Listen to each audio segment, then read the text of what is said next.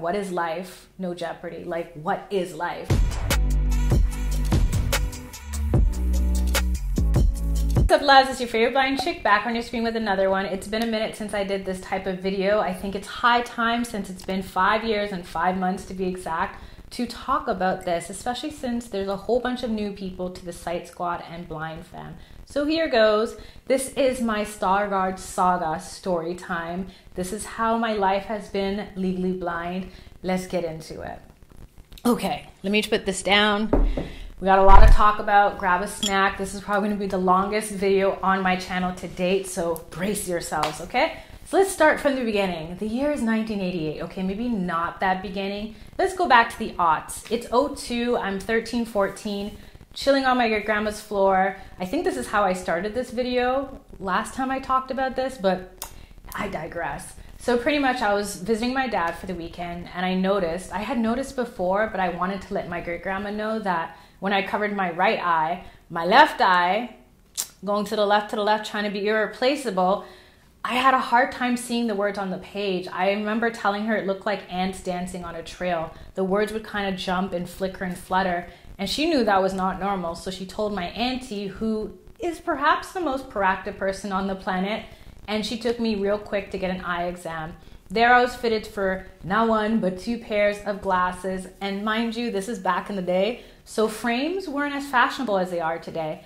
I felt so self-conscious, but at least I could see with clarity. I was also instructed to wear masking tape over the right eye, so I was looking like left eye while I was doing homework, hobbies, or chores in order to strengthen this eye. It so happens that my right eye was better than 20/20. Can you believe that now? I'm legally blind, but once upon a time, I had better than 20/20 vision, at least in one eye. It was trying to compensate for the left, and eventually I was able to strengthen the left so much that by the time I got the train tracks on, I took the glasses off. I was not trying to look like a dork out here. Super self-conscious. Entering high school, I was like, I'm off this. So between 16 and 19, didn't wear glasses, didn't feel like I needed to. My eyes were strong. I felt fine. It was all good. Fast forward to the end of my 19th year. I'm living in Brampton, and since most of you guys are international, you don't know what B-Town is. It's where Tory Lanez and Keisha Shante grew up. Okay. Besides that, it's a city outside of Toronto. It's about 45 minutes if you drive. 2 if you're like me and you're a commuter, because it's not commuter friendly. And I remember so fondly that I used to love looking up at the stars because they were so beautiful and so bright out there. I could see the Big Dipper, Orion's Belt. I tried to find Scorpio, never did. But I also noticed at that time that it was getting harder and harder to see the bus numbers. And when you're in Brampton, you can't afford to take the wrong bus. There'd be 4 going the same route, but eventually they divert and you'd be in a problematic situation. So I was straining to see from across the street a bus approaching me, and I'm like, hola, hola, hola. I'm 19 years old, just got my braces off, so I'm like, you know what, let me just figure out the situation. Gotta bag and fix my teeth. Now that isn't it. I go to where all frugalistas go, Walmart, and I get my eye exam, the first in, what would it have been, 6 years at that point. I was fitted for a new pair of frames. I opted for contacts because I was still not about that spectacle life. And I remember them specifically saying, we're going to send you off to a specialist. Here's your referral, just in case, because we're trying to get you to the 20/20 line and you're not quite there. But we've done some other tests. Your reflexes seem fine. You're young. You seem to be healthy. You'll be all right. So I go, and one specialist becomes another specialist, who becomes another specialist, you get the point. 7 specialists later, I was already 20, turning 21 at this point. It's fast forward 2011, January. I'd been 21 for what, 2-3 months? November, baby, Scorpio hives, where you at? And I was just like, okay, I've heard the term Stargardt's disease. I've done a billion tests. I'm waiting to hear back from this blood test I did a couple weeks back. Let me just live my life. So I was at a guy's house. He's making hamburgers from scratch, and I get a phone call. It's Dr. Samani. Pleasantries are exchanged when I pick up, and then he confirms, you have the ABCA4 gene. This is after he asked me if I'm sitting down. Why do they ask you if you're sitting down? You expect me to faint from this information, sir? I think the suspense of the question is more annoying than the actual diagnosis. So I'm there, standing in the kitchen, looking at this guy making hamburgers, And unbeknownst to me, possibly because I don't want to take it in, my whole world is flipped upside down like Fresh Prince of Bel-Air. And I just say, oh, okay. And he's like, so how do you feel? I'm like, I'm fine. And then he says, you know, if you need anything, you can reach out to my secretaries. I'm also going to refer you to a low vision specialist who can set you up with visual devices and whatever adaptive technology. And I'm like, okay, cool. Because I already knew when they first started throwing around the term, 3 or 4 specialists in, I did my whole millennial thing. I became Dr. Google and I looked up what it was. And I was just like, it says 7 to 21 years old. I'm already 20. I doubt this is going to be a situation. Like, I've come this far. I'm fine. I have enough going up on my life. I got God on my side. This is something light work. I can handle this. So anyway, that's the mindset I had from diagnosis to a couple years in. 22, 23, I didn't really let it get to me. But deep down inside, I was very big on not really sharing how I felt about it. I might have only told a handful of people. I knew in speaking it would make it real, and also by telling other people I have to accept how I feel. And I didn't want to do either. I only told the people I had to, which was my manager at Zara, and she made some adjustments for me. A couple of my close friends who didn't really see the changes initially. Even I really didn't notice anything. It wasn't until I started working at Casey's, I would have been 22, 23 at the time, and I was still wearing my glasses, hunched over the board like the Hunchback of Notre Dame, and people would constantly say, oh, you need a stronger prescription of glasses. Honey, it doesn't get stronger than Prism's $1,200, yo. Like, they can't do better than this. And people would be so shocked, like, what do you mean you can't do better than this? And it was so hard for me to communicate why there was nothing better than these glasses, because even in my head, I'm just like, science is supposed to be advanced. We're in the 21st century. Why isn't there something better than this? And people with their smart selves would always suggest, go see another specialist, go get LASIK, go this. And it's just like, I don't even want to explain to you what this disease is and how there's no cure and the treatment. Like, okay, you know better than the person going through it. That began the dissonance between myself and the disease because I couldn't identify with it properly. I couldn't find the words to explain to others, explain to myself what was happening to me, and I didn't even want to accept it. So 24 got really messy. I gotten out of a situationship.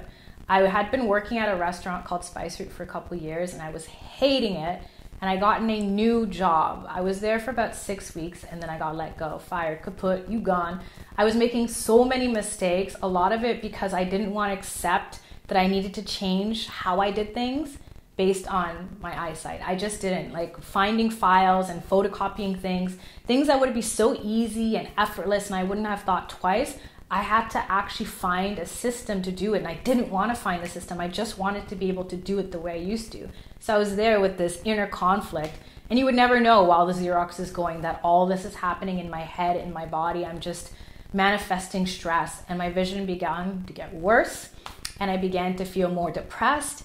And there was a lot of days during these mid-20s where I would just curl up fetal position on the floor when I was at home crying. And it's weird when you have a quote-unquote strong friend, you probably can't tell these things because it wasn't like I was out drinking obsessively. I can't even really hold liquor. Like, one drink and I'm a lightweight. My friends know.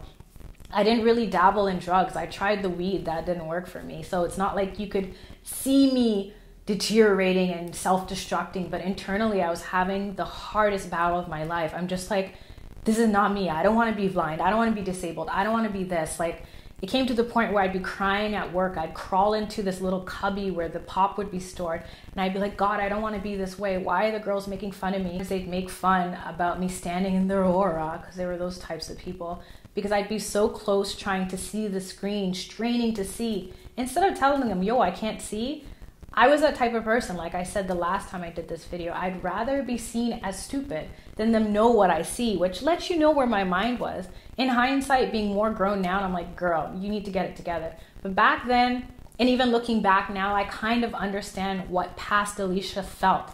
I knew the stigma that came with being disabled, and I didn't want to attach myself to it. I also didn't want to be it. I didn't want to embody what it was like to live Stargardt's and all the struggles that would come with it. So I separated, and that distinction was my destruction. It was so hard during these times. I had to get really good at compartmentalizing. The people that were really close to me suffered as well because I was a negative Nancy, a pessimistic Patty. I was all types of things and still trying to be a child of God. I would pray tirelessly night and day, God, you are good. You have healed the blind, the lepers. I've seen you do cures and miracles. Like, please, I'm a good person. I would plead, go to prayer circles, have people pray on me, Christian fellowship, church after church after church. Still no cure. This all the while Googling like a psychopath, cures, everyday cures. If you looked at my Google search back then, it was Jhené Aiko songs, cure for Stargards, and whatever topic I was filming for YouTube that week. Like, it was an obsession to say the least. And it was really consuming me. And all the while, I felt like I had no one to talk to. The worst part about this part in my life was that I felt isolated. I remember sharing with my auntie that I was mad at God, and she's like, wow, you've really lost your way. For you to be angry at Most High really shows where you're at. You're hitting rock bottom. And that for me was like the turning point where I'm like, I can't be like this. Like, I don't want to be this depressed person. The scariest thing about being depressed is you feel like it'll never end. Like, this is who you're going to be for the rest of your life. Just hopeless and helpless, and like nothing's going to change or get better. And you just want things to just be a little bit better, and it doesn't seem to be that way. I efforted really hard. I found myself doing yoga, and I really ended up loving it. It was the 1 hour out of 24 in a day where my mind wasn't destroying me. When I met myself on the mat, I left my limitations behind. I was able to do what the instructor said because I could hear it. Whereas when I was doing hip hop class the year before, I was feeling so self-conscious. I couldn't hit the hits or shake my booty a certain way because I couldn't see my reflection or what the instructor was doing. But in yoga, it's just how you feel. And yes, you sweat it out and you get fit in the process. But the reason why I still do yoga today is the mindfulness aspect, because I have to remind myself to love myself, to treat myself with kindness, or else there's no purpose of being in the present moment. And that's why I push all this present and mindfulness stuff and all that. So anyway, back on track, where are we at? So that's what, 25. 26, I go to Paris. I'm committed to changing and shifting my perspective. That trip was very instrumental in me shifting how I thought about life and appreciating the moment for what it was and all of the marvel that was going to Europe for the first time and experiencing it with such a close friend of mine. 27, I was, I think, a year or 2 years in that relationship. That person that I was with was so also instrumental in me building the foundation of realigning myself. This Alisha who I was from birth to 21 and 22 onward was coming to a conjunction where I was trying to live more harmoniously, where, okay, I am visually impaired, but this doesn't have to define me negatively. And it was really hard, but it was something that I was striving to do, and that's when I began to share my life legally blind with you. It was one of the most nerve-wracking situations. It's funny, I'm sweating as I'm telling this story, but I don't know why, because 10 years of YouTube under my belt, I shouldn't be nervous for anything. But still, it was in that moment of sharing to you guys on this platform what it was like to lose my vision that really changed things for me. I felt lonely a lot of the times, and it's sad. It's one thing to be lonely when there's no one around, but it's another thing to know you have loving family and friends and feel alone and lonely with people. 28 was a hot mess, just putting it out there. I had a lot of things going on. I was super stressed. I started to think like, you know, I just need to be grateful for what I have because I'm blind and I can't do better, or life would be better if I wasn't blind, or I should just be happy with what is because this is what it's like now, instead of thinking about what I could do. It was just a lot of negative think and talk, and it wasn't serving me, and I had to effort. I started falling into the law of attraction, and I fell in love with it. I was so into it because I'm like, this is a way to manifest a cure. Not only will I have a cure, but everyone with Stargards will have a cure if I can manifest it. And RP people can get it too. I was like, this is the best thing since sliced bread. Surprise, surprise, I didn't manifest a cure, clearly, and I was destroyed. I was just like, wait, what is this manifestation-ish? Like, if it really worked, would there be any hungry people on the planet? Wouldn't they just think their hunger away, get a nice plate of food today. Like, I was so torn by the idea of being able to create your world. And now I believe in creating your world, but in a different way. But at the time, it ended up being more harmful than anything, because I thought of it as an escape instead of as a way of training your brain to work for you instead of against you. That was a short-lived stint with the wonderful world of manifestation. I'm 28, 29, and I'm starting to feel those same feelings I had at 24, 25 creeping in. Probably because 30 is another milestone. And I was just like, what am I doing? Where am I going? What is life? No Jeopardy. Like, what is life? And I was just like, oh my God, like, I literally can't believe that this is what I've done with the last decade. Like, my 20s are behind me. And part of it is because of Stargardt's disease. And I had to sit with that realism. I realized, much like I have since losing my father last year, that grief is something that doesn't go away. I don't even know if it fades, but I always say vision loss is 3 crimes. The first is the loss of vision itself. The second is the loss of your sense of self. And the third is the loss of what you think life would be. Because there's desires, aspirations, dreams, goals, hopes that you have that simply can't be when you lose your sight, and that just is it. Not to say life won't be better or bigger or just simply different than what it is or what it could have been with perfect vision, but it is going to be different. You have to come to terms and in a way mourn the person you were to accept who you're becoming and to fully come into yourself. It's just is not an easy journey. I don't think anyone's path in life is easier, but I do really believe that if you're going to make anything out of this suffering with Stargardt's and turn it into a struggle with Stargardt's, you have to shift your perspective. See what I did there? As much as it might be blindsiding, see what I did there again, to be diagnosed with anything, it's up to you once the dust settles to go into the next phase and process things in a way that's going to serve you. I've said it before and I'll say it again, that losing my vision hasn't been the worst thing that's happened to me in my life. That's saying a lot without saying too much. I'm gonna leave it there, but I just want to put it out there that as much as I've struggled off camera, behind the scenes, a lot of my friends don't even know these stories about me because I conceal it well, and compartmentalizing is a gift and a curse. It's still an ongoing process. There's still days that I have that I'm just like, yo, I don't know where I'd be, but I wouldn't be here if I wasn't living with this eye disease. You have to sit with that thought and think, does it serve me? And is this a positive thought that will pull me through the dark times? And, I call my mid-20s the dark ages because it really feels like that. I could have chosen differently. Looking back, you don't know what I would give to have the vision I had back then now. And I tell myself anytime I'm hard on myself or feel shitty about life, that in 11 years, good God, 43, let's not talk about it, I will hopefully look back at this time and be like, thank God I did what I did and I lived how I lived, because maybe I won't be able to do what I do and live how I live now then. And that's just how I look going forward. Like, it's always in this moment where all the magic and all the power happens. And I don't want to live in a body that I don't appreciate. And so that's why I'm always pushing gratitude more than anything. There's so much more to this story I can tell you. I think I mentioned the last time about the first time I used Eastside eyewear and how before then my mom, being a typical Caribbean mother, didn't really take in the severity of the situation. And then when she saw me wearing that Cyclops device, she switched, became a worrywart extraordinaire. And I had mixed feelings about that. I could talk about that more in another video.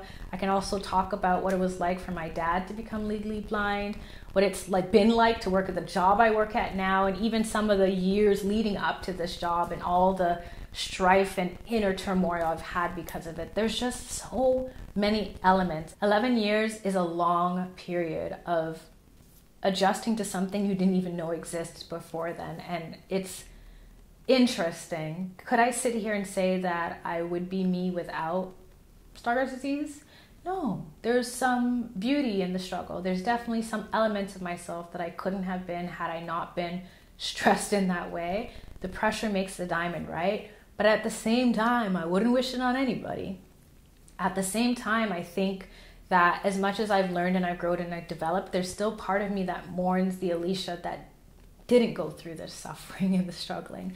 And there's something to grapple with that. But I don't know. I think that's more work for me than help for you. And I only want to give things on this platform that helps you.